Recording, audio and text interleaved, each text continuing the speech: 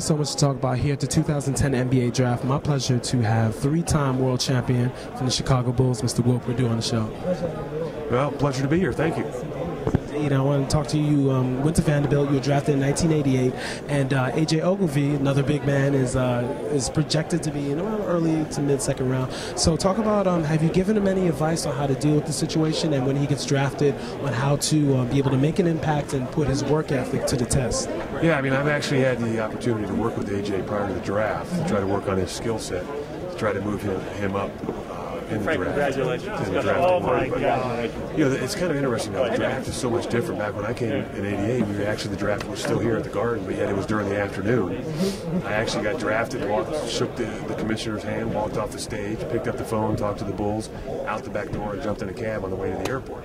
Whereas now it's a big production. But the main thing I talked to AJ about was just the situation of how, if you get drafted, whether you get drafted, how to be productive and what it is that is expected of you once you get to the next level.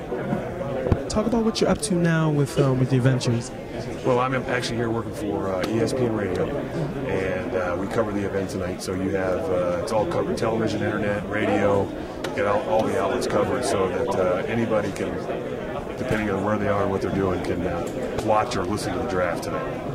Talk about your run, three-time champion with the Chicago Bulls, part of the three-headed monster and everything with Luke Longley and Bill Wennington. So talk about what did you take out of that situation, and how was Phil Jackson able to really be able to define each of your roles for you guys to execute? Well, it's kind of interesting you mentioned that. You're talking about a team that was developed through both the draft and through free agency. I mean, B.J. Armstrong, myself, Stacey King, guys that were picked through the draft, and then free agents like a Craig Hodges or a Cliff Livingston or somebody of that nature. So they did a nice mix of the two. But Phil did a nice job of keeping Luke and Bill and I kind of even keel, because everybody wants to play and they want to play a lot of minutes. But he felt it was most effective to kind of do the three-man rotation. So depending on our opponent, depending on who the individuals were on the floor, he did a pretty good job of balancing that out.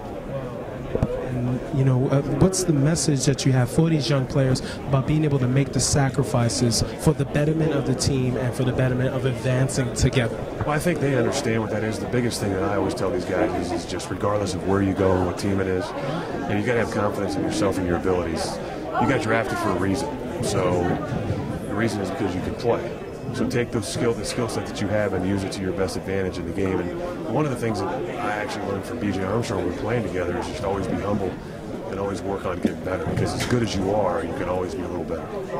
Question for you: which players on film really impressed you? Maybe some sleepers. Which guys really impressed you? One guy that I got to see a lot living in Louisville, Kentucky, was DeMarcus Cousins at Kentucky.